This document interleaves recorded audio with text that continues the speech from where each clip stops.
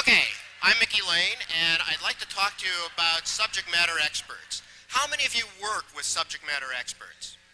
Yeah, a lot of us do work with subject matter experts. One of the things that I've found with working with subject matter experts is that when you ask them what a new performer needs to know how to do in order to do their job effectively, they'll start to tell you everything they ever learned in their whole life.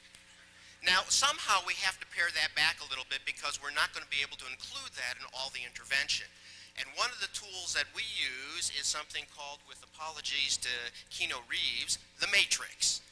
And in the matrix, we ask one question, one very straightforward question. If we do not include this material, this content in that intervention, what is the chance that the learner or the performer is going to make an error? And if they do, what are the consequences of that error?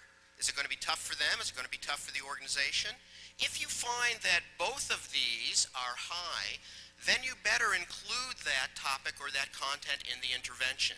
If one is high and one is low, you make the decisions as to whether or not it's going to be critical. If they happen to be both low, in other words, if no chance for error or very minimal chance for error, and the consequence of that error is very low, this is a good opportunity to take some content out of the intervention. Now, that is, of course, unless you've got some regulatory or certification issues, you better include that in as well. We've found by using this matrix, we've been able to drop out between 35 and 40% of the content that the subject matter expert originally said was critical for that intervention. Thank you.